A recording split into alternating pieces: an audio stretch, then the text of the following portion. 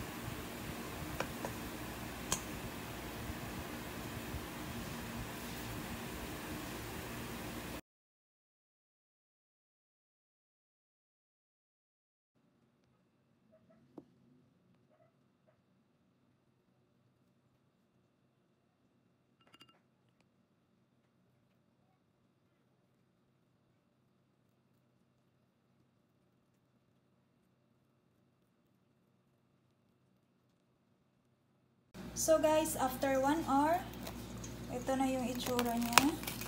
Tatanggalin lang natin tong cling wrap.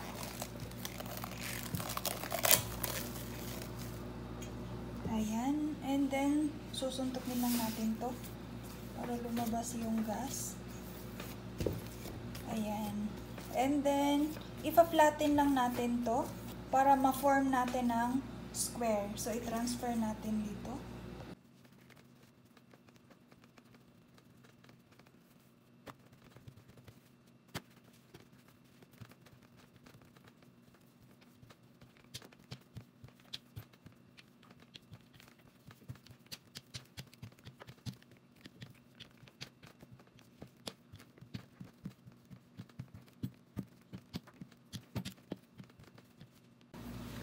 So guys, lalagyan na natin ito, yung hinalo natin na margarine and yung cinnamon powder. So lagyan na natin guys.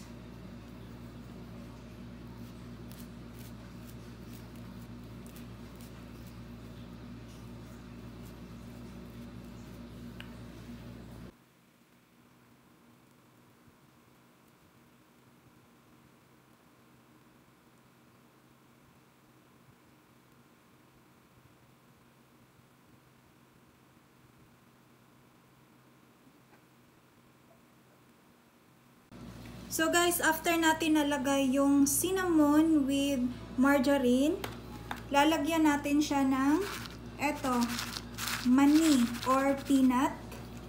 This is optional guys ha. Optional lang po ito. Ayan. Gusto ko lang po siyang lagyan para masarap siya mamaya.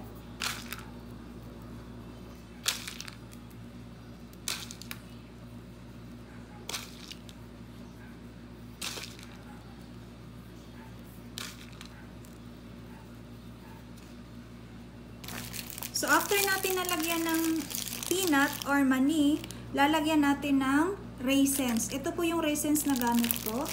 But this is also optional guys ha.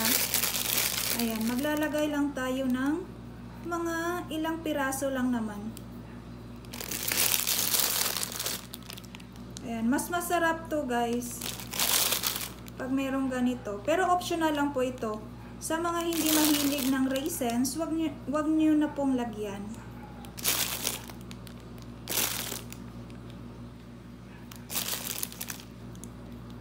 Ayan, tama na yan. And then, i-roll lang natin to.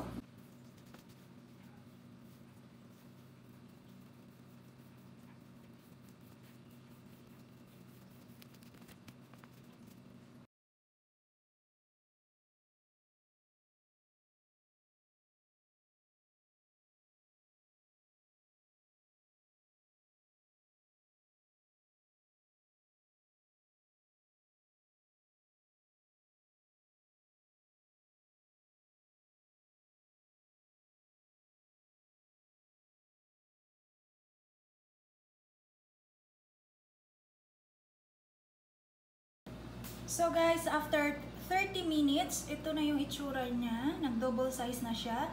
And then, ilagay na natin to sa ating air fryer oven. So ayan guys, nalagay na natin siya sa oven.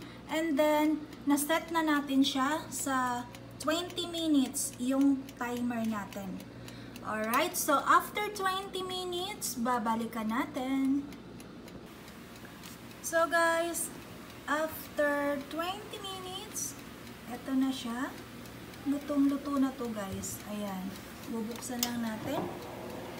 At titingnan natin. Wow, sobrang napakabango naman. Pasensya yung camera ko. Wow! Ayan, tingnan nyo guys, oh. Wow, ang sarap na niyang tingnan. At sobrang napakabango guys. Naaamoy mo talaga yung ano, yung cinnamon. Ayan. So, ita-transfer lang natin to guys. So guys, ito na po yung finished product natin. Sobrang napakabango guys. Ito na yung cinnamon loaf natin. Ayan. So, thank you for watching guys. See you next video. And please don't forget to like, share, subscribe, and please click the tiny bell para updated ka sa ating susunod na video. Paalam!